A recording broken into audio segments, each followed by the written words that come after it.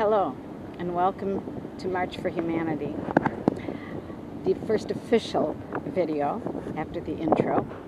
I am on platform 4 in the Warsaw East train station. They have a lot of train stations. They have a lot of transport of all types, buses, trams, metro, you name it, trains. And the train for Warsaw, I said it wrong yesterday, I think, leaves in about half an hour. I am fortunate enough to have plenty of food. I have my supplies here, the stroller. I have a tent. I have a warm sleeping bag. In the train station, when I got the ticket, there were pallets for people to sleep on the benches, and there were boxes of Pampers, diapers, cleaning, baby changing tables, teddy bears, a room with water bottles and sandwiches. And it's real. This war is real.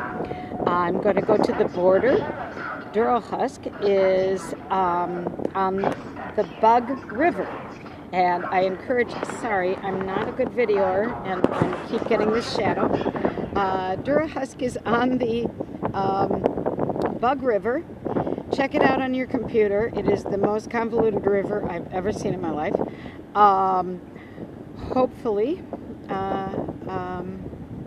it won't be chaos when I get there. I don't know what I will find. I have to say also, back again to my stroller and my supplies, I have felt a little bit like an imposter. There isn't a baby in there. And also people have kind of given me a side eye, I think because of the Ukrainian flag I'm flying there. It's not an antagonism, it's just a kind of a wariness, like, am I a troublemaker? Which probably I am.